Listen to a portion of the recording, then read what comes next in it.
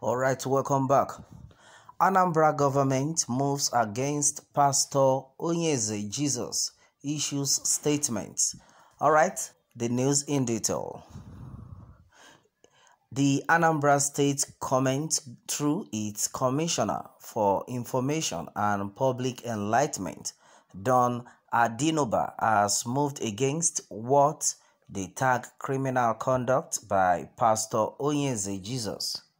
In a statement signed by the Commissioner and released by Anambra Broadcasting Service, the government explained that they will take actions to immediately end the activities of any criminal element that parade themselves as pastors. Alright, and then according to what has been gathered, the statement reads: 1. The Anambra State government is in possession of some videos produced by one person who goes by the name of Onyeze Jesus, based in Nkpo, Ndemili North local government area of the state, where he not only claims to change the economic status of his adherents by magical means, but also throws a lot of Nigerians' currency notes into the river and compels his adult followers, both male and female, to bathe naked in the river and records them on video, which he distributes gleefully to all manner of people through the internet and other means. 2. The state government is appalled at the conduct of this man. Anambra people are famous throughout the world for their industry knowledge, ingenuity, perseverance, a high savings rate, and an infectious business drive, all combined to enable them to achieve tremendous success in various fields. Their success is not overnight nor through magic. 3. Onyeze Jesus promotes superstition and strife in society by telling his gullible and brainwashed followers that their misfortune is caused by family members, relatives, friends, and business associates through magical powers. He is fomenting serious troubles and instigating eternal enmity in various places and businesses. Some of these troubles can lead to physical fights, bodily injuries, and even death. 4. By throwing plenty of naira notes into the river regularly as part of sacrifice to the river goddess and filming it and distributing the film to the whole world, he has brought Anambra State into global ridicule and was gregariously committed a criminal offense. Burning or destroying the naira through any means is an offense criminalized by the Central Bank of Nigeria Act of 2007, and the offender is liable to imprisonment.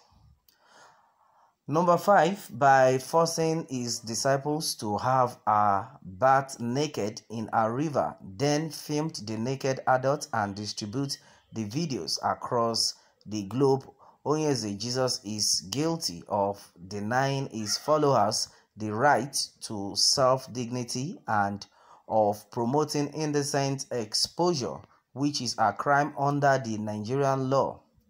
We have received reports from former disciples that Onyeze Jesus has swindled them of their hard-earned resources. That is, all the promises and assurances of turning them into overnight millionaires have proved to be fraudulent. The state government is looking into the claims. If we find merit in the claims, he will be prosecuted in accordance with the law. 7. The people and government of Anambra State are irrevocably committed to fundamental rights of freedom of worship and freedom of association, as well as freedom of conscience. However, observing these freedoms should not lead to a situation where heinous crimes will be carried out with impunity, whether in the name of religion or not. All right, and then number 8, Anambra State is a modern society governed by the rule of law, civilized values, and proper conduct. The government will not stand akimbo watching while an individual or a handful of individuals flagrantly abuse its values and flout its laws.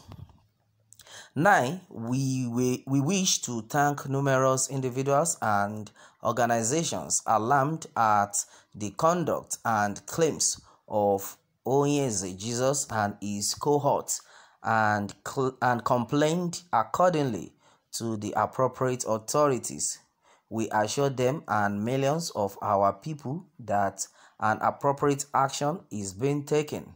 The government also promised to look into the complaints of youth who claim to have been scammed by the popular pastor.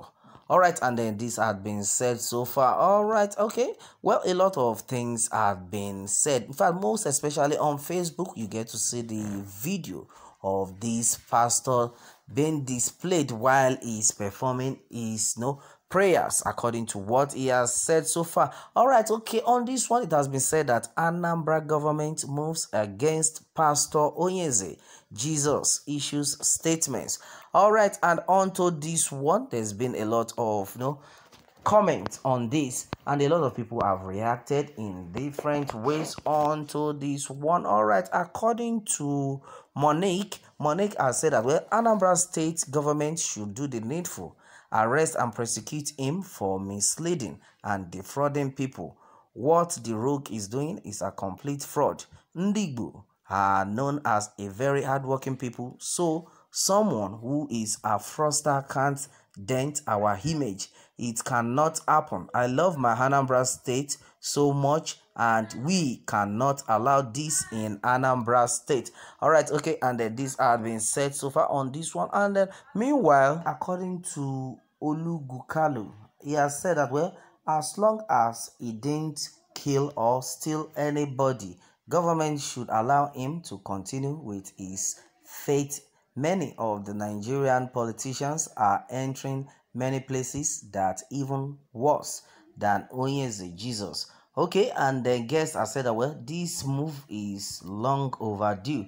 All right, a lot of comments have been coming in. Okay, meanwhile, someone has said that, Mumu government, please face your matter and leave the man alone. Does he force anybody to bathe them in the river? Okay, and then that is it, my people, on this one. Meanwhile, let me have your take on this one, and remember to subscribe for more updates. Thanks and God bless.